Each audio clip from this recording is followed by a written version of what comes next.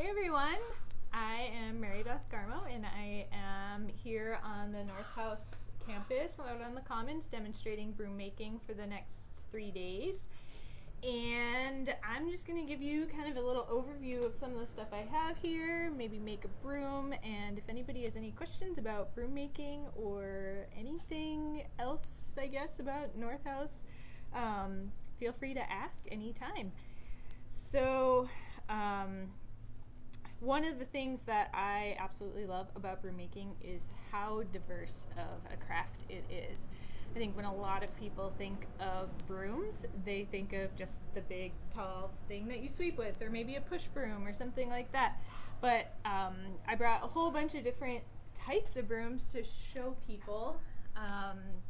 Over here I have these smaller whisk brooms, which I think are like the most absolutely useful broom on earth. You can use them in really small places, in tents and RVs and workbenches. I keep one in my car, and I probably personally have like 5 or 6 of these in my life, and if one goes missing, I feel totally lost. I also have fun with dyeing broom corn, so you can add some diversity to the projects by adding color. I've played around with different materials, so these have leather handles. And then I've also been playing around with some dust pans. So I have a couple leather dust pans out here. I don't have any of my wood ones right now. This is an example of what the broomcorn plant looks like. It grows way tall, like 15 feet tall, and then it sends out these tassels at the very top. And initially they have all these seeds on them, which I think are just beautiful, and it's really fun to add those in as an accent on brooms. But then the broomcorn, which is actually a sorghum plant, gets threshed, and so then you're left with this seedless material that has this beautiful crimp in it, and that's just great for sweeping up and catching all of the dust and debris and stuff on this floor. And then this part of the plant is the stem, and that is what is used to weave all of the top parts of these brooms. I can cut them in half and they can weave a little bit easier. Right now they're like super brittle. It's almost like wood or something, hard to break, it cracks. But once you soak it in water, it becomes nice and pliable, and you can weave it, and then when it dries, and it's really sturdy. I also really love that brooms come in all different sizes. So these are an array of a bunch of little brooms. We have some veggie scrubbers and some pot scrubbers, which are really great on cast iron. Crumb brushes, which are really fun to use also like on a desk or just kind of smaller spaces. And cake testers, you just break off one of the fibers and use those instead of like a toothpick or something. And then a material that I recently started working with is Tampico, and this is a really soft, gentle fiber. This is it comes from Mexico. It's the leaves of an agave plant that have been dried out and then pounded, and then it makes just all of these beautiful soft fibers. So that's kind of an array of what's on the tables, and then I have some full-size brooms over on the side here. These long skinny cobweb brooms, lightweight for reaching up into corners. And then what most people think of, or more similar to what most people think of, is your typical sweeping broom. A little more decorative than maybe one would get at Home Depot or something, but the same idea. So I'm just going to swing back around here to my shaving tool.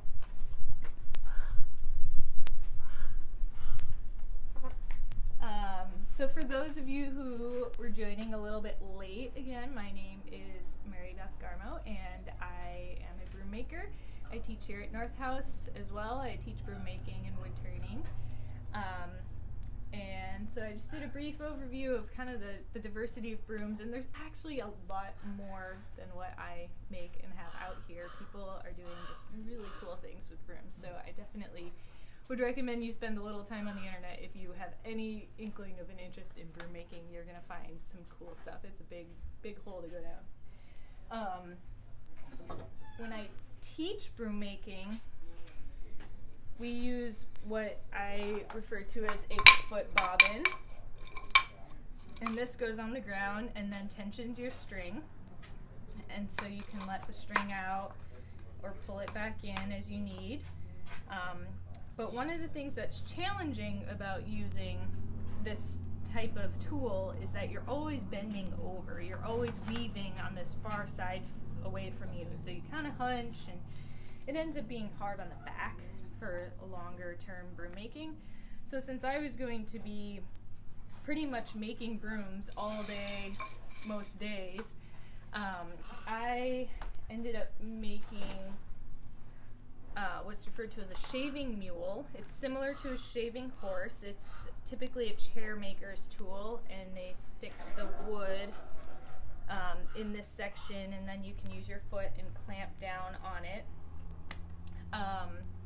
But then one of the people that I learned broom making from took this design and modified it so that I can put string through here, and I can pull as hard as I possibly can on this string, and I can clamp it down with my foot, and it's not going anywhere. So I can make a really nice and tight broom using this tool, and my weaving is facing up, so it's really easy for me to access. I don't have to hunch over and look and see what's going on. It's right here in my plane of vision, and I can just sit here and work pretty much all day without getting uncomfortable.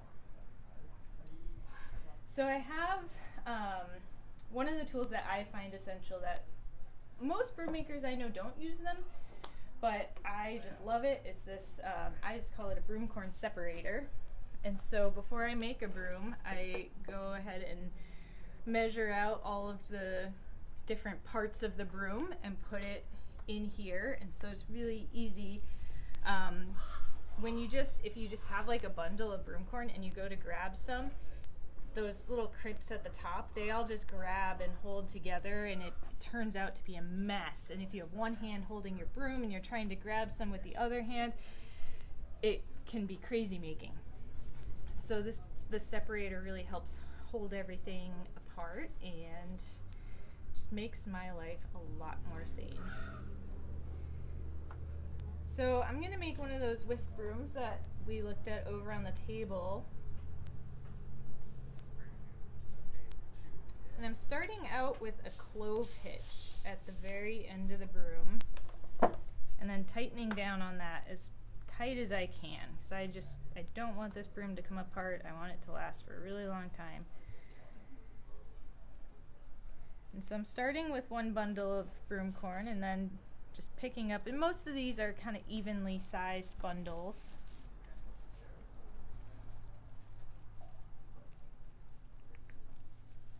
And then I just add in a second bundle and wrap around.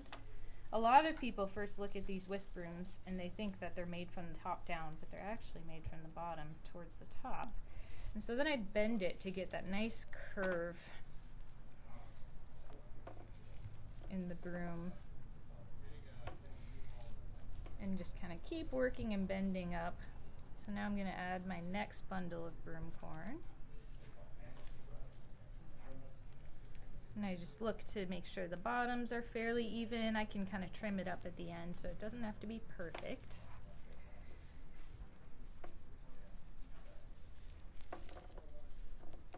And then every round or so I just stop, I really clamp down on my foot, and I give everything a nice good tug to make sure it's good and tight and not going to come undone.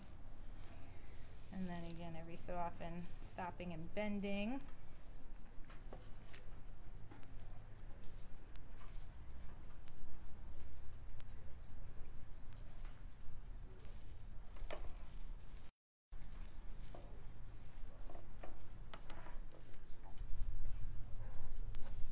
So I'm just going to keep doing this for about 5 more bundles. So if anybody has any questions, please feel free to chime in.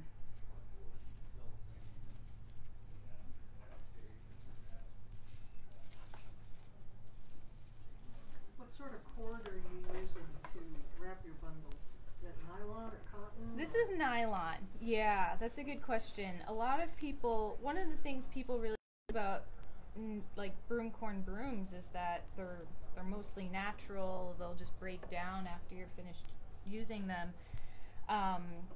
You can use like cotton or hemp, linen, and they make very beautiful brooms, but you just really can't get them as tight. I have found that nylon is, you know, it's synthetic material. You have to, if you just want to like throw the broom in the compost, once you're done with it, you'd have to unwind it and dispose of the nylon before you can do that. But as of now, I just don't feel good about selling a broom that doesn't have a lot of integrity. But I do get a lot of requests for people who are looking for like really and truly 100% natural broom. So I'll probably experiment more with that in the future.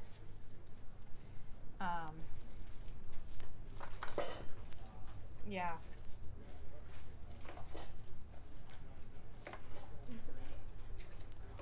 Oh, we have a question from Teresa. She's asking, where do you find your broom corn? She said she's tried growing it, but with no luck. Yeah, I have not yet tried to grow it. I'm curious what happened to Teresa's broom corn, if it just didn't tassel or it didn't grow. In colder climates, you'll get really short tassels on it, which are long enough maybe to make like a little kitchen broom or something. But it really needs a good warm climate. And this broom corn is grown in Mexico, and that's kind of the main place that a lot of broom corn is grown these days. I've been told that the U.S. used to be one of like the worldwide producer of broom corn, and everybody was growing. Every state, like Illinois, used to just produce tons and tons of broom corn. But I believe after NAFTA, pretty much all broom corn growing transitioned into Mexico. So if you want to buy it in any type of quantity, that's probably where it's coming from. There's definitely some people still growing it in the US, but it's on a much smaller scale. So a lot of people who are doing large production broom making are buying it. Yeah, does that answer the question? I need to count these really quick. So right now I'm adding, these are the stems of the plant that I showed you earlier.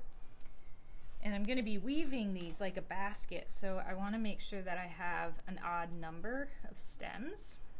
So right now I got 9 stems tucked in there. And like I showed you before, so these have been soaked, so they bend. Whereas that stem that I bent before just cracked in half as soon as I started putting any tension on it. And those bend over nicely, and then I'm going to just slide a little loop in here so that this broom can be hung if somebody would prefer to hang it. So all of these stems at first get bent underneath the string.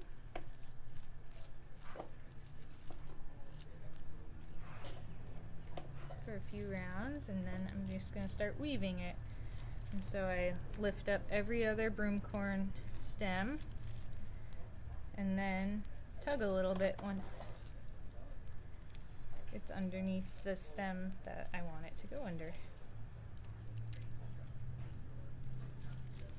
And then because I have an odd number, now I got once around, and so it's going under the stems that it didn't go under the last round.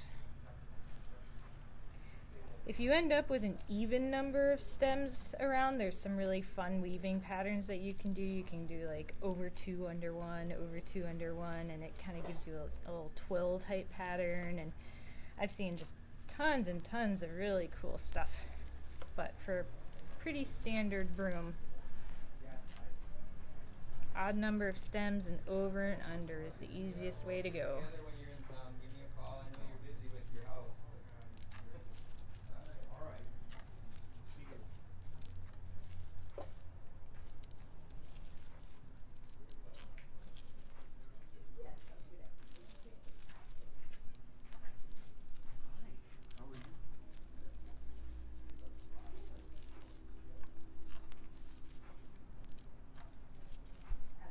Any other questions mulling out there in internet world? No questions yet. Not Teresa yet. said her broom corn never matured enough to tossle out. Oh, okay. But you did answer her question. Great. Are you just eyeballing the spacing there as you go around, or are you trying to tuck the string as tightly? It not necessarily as tightly as I can. I could definitely get it tighter. My my bigger concern is just making it even. When one row gets really wide and the next is really narrow, it just doesn't look quite as professional. And so yeah, I've just kind of found what I consider a happy median between like the amount of time that it takes and the aesthetic. So the wider it is, I mean, it can still look really nice, but it just looks a little more coarse. And then the really tight ones, they're beautiful, but it takes so long, and then it's not as economical, I guess one could say. So this is a handy, just kind of a string wrapped around a little piece of dowel, and this is how I'm going to finish off my broom. And so traditionally broom making doesn't really have any knots in it. You notice I started with a hitch, and now I'm just ending with creating some tension underneath the string. And so with the string tucked under, I can clamp my thumb onto the stems, cut my string. This is always a nerve-wracking part, because if your little loop gets twisted or caught somewhere, then you're sitting here and you have all this tension on your thumb, and then you just pull that through so the string comes underneath, and then we can cut that off. And your broom, if you put enough tension on that string right there, your broom's not going to come apart. But that's one of the hardest parts about first getting into broom making, is just trying to make sure that you have enough tension there.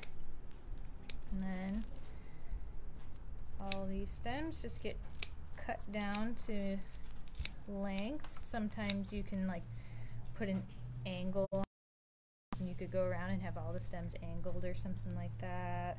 So there's lots of just little fun things that you can do with a broom to make it unique. And give it a little trimming on the end to get rid of some of those long pieces.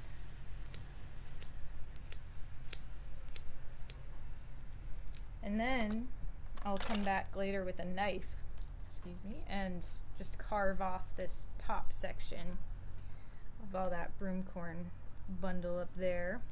And then that will be a finished whisk broom. So I think that's most of what I wanted to show you all today. Do you all any other questions or thoughts? Anything else going through people's minds? We can give it a moment for some questions to come in. I think there might be a bit of a lag. So we'll All right, sounds good. We'll just do another tour of the brooms maybe while we're